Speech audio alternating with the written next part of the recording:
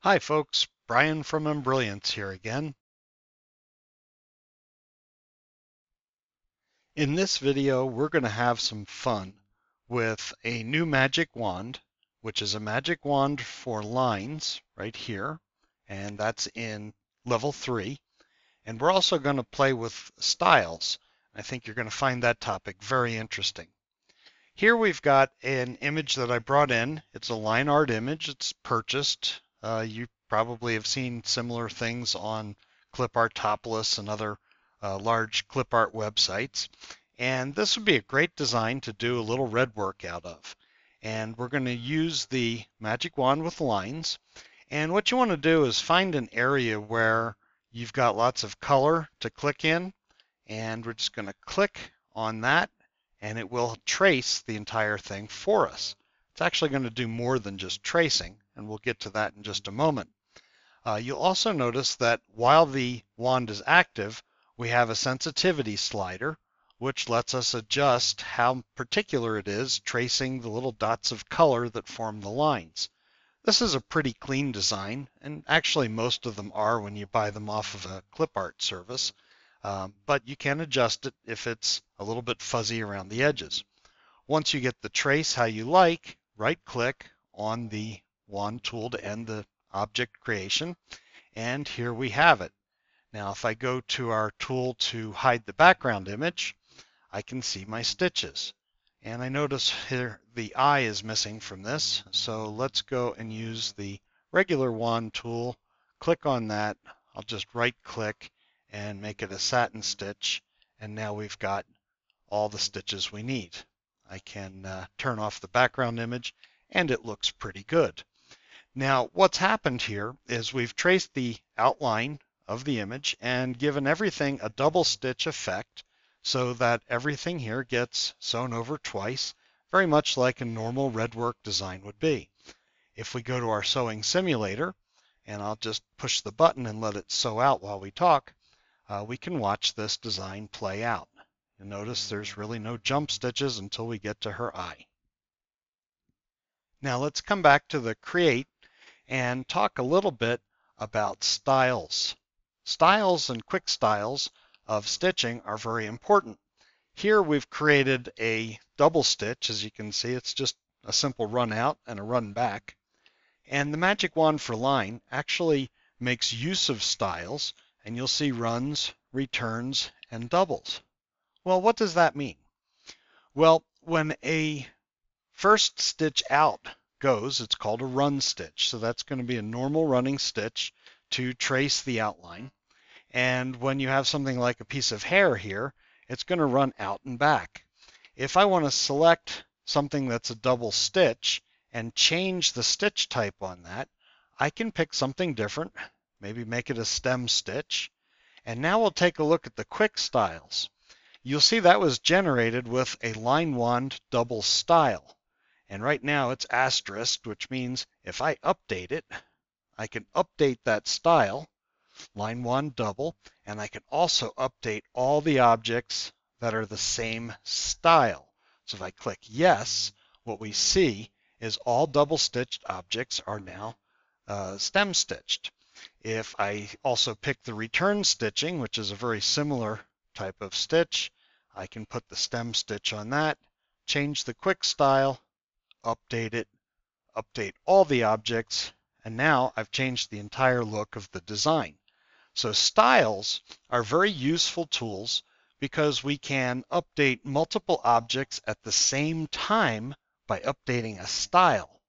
We can also save that style so that when we begin digitizing a design, we can load that style and start work, and all of the objects we create are going to have that style applied. We don't have to go and change the properties. Okay, now I know that's a lot to take in, so let's just go to a very simple style example and work our way through it. But here you can see a quick result.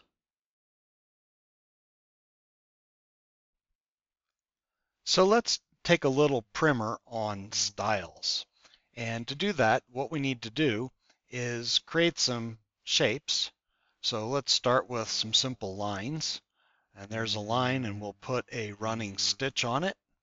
And let's make another line, and we'll maybe make this one a curve and put a running stitch on that one. And we'll take this one here and we'll put a running stitch on this one as well. And now we have 3 straight running stitch pieces. Now let's take this design and imagine for a moment that we kind of like the look of a back stitch with maybe a little bit longer stitch length, and this is something that we just know it sews out terrific.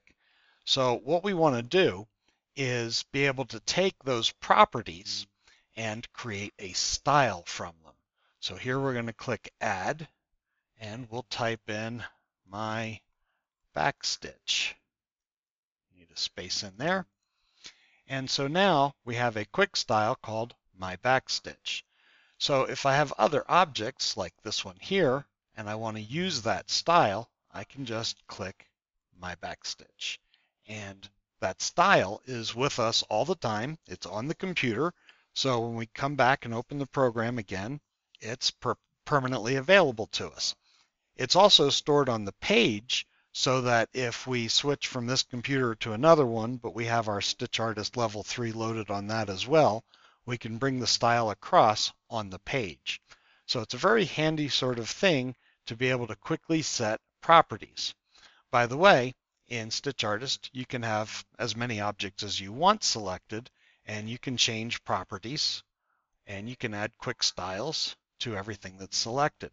So again, a very handy way to quickly set all the properties on a set of objects, and that's what QuickStyles are for. But now we're going to go into something that's a little bit beyond that and create something like what the magic wand for lines did, and we'll see how those styles apply to the various elements. Let's dig a little bit deeper, and we're going to do that by creating a very simple drawing, and this will illustrate the use of styles and also better help us understand what's going on with the magic wand with lines. So I'm going to create some very simple objects. I'm going to create a line that goes up, and this is going to form like a small tree or maybe a branch on a tree. So that's the first stroke that goes up.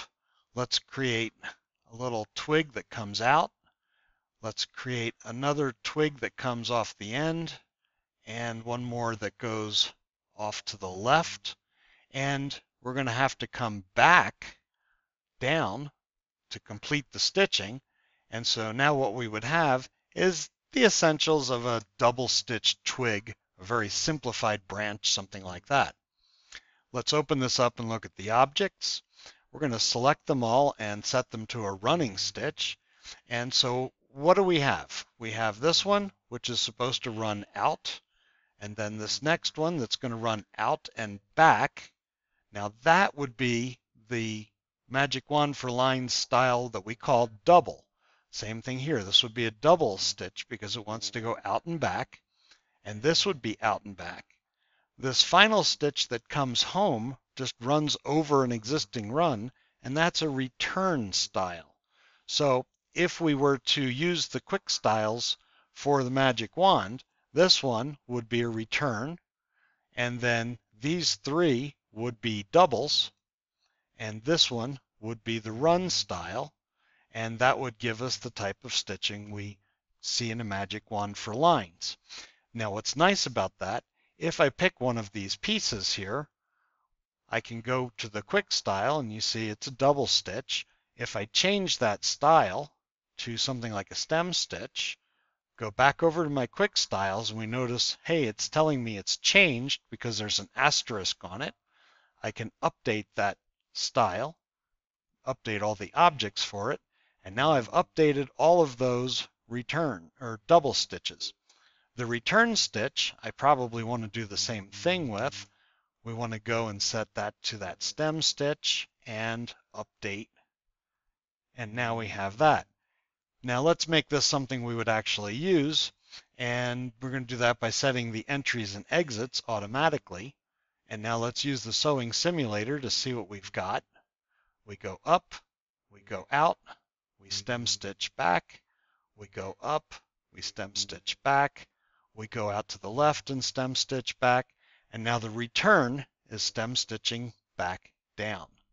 So we did all those steps manually, and the Magic Wand for Lines did it for you all automagically. And that's kind of the beauty of it, is that it not only traces the outlines, but it also uses the style properties so that you can quickly set the cover stitch property for those running stitches. Okay, I know that was a pretty in-depth lesson on styles and the Magic Wand for Lines, and we've actually got more to do with styles and style sheets coming up in a video soon, so we'll see you then. Thanks for watching.